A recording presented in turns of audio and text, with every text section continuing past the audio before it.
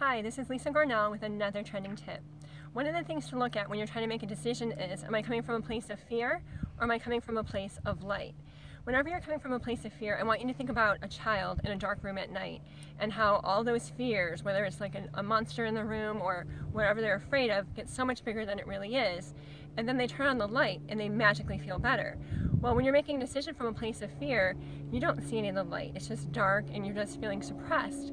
But if you can make a decision from a place of light, is when you turn the light on in the room and you feel bright, everything's going to feel easier, it's going to feel smoother, and you're not going to have any hesitancy or worries about where you're going. So there's another trending tip for you. For more tips and videos, please check out lisagornall.com.